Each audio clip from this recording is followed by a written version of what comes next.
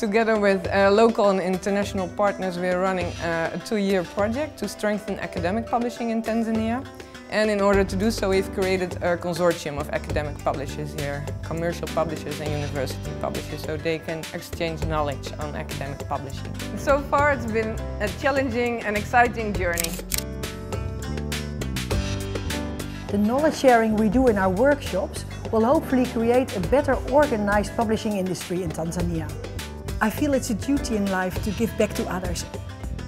I feel really privileged to be here with Tanzanian scientists and learn what is important to them. I know I've been fortunate with my education, and I want to share my enthusiasm with scientists here so they feel empowered to step up and share their findings with the rest of the world. Because I think they deserve it. The science here is worth spreading to the rest of the world.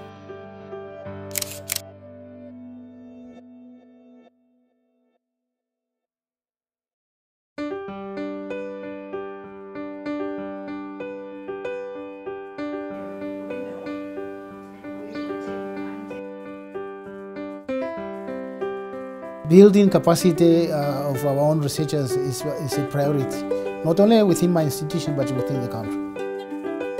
Today we are here with Dr. Mboera, editor of the Tanzanian Journal of Health Research. The journal already receives international submissions, and we're here today to present tips and tricks to further improve the quality of the journal. What is coming out of research in this country is not that adequate, and that does not reflect what has been done.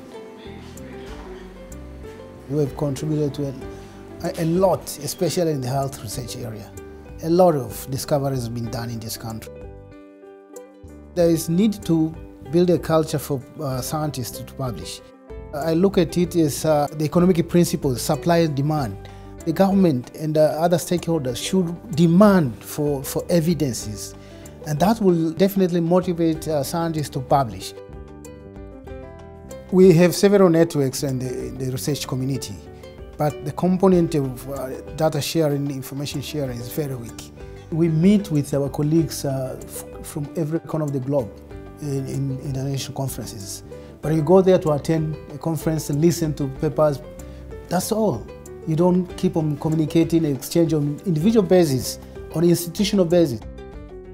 Strengthen the already established networks or establish new networks. I mean, focusing on research communication, knowledge translation.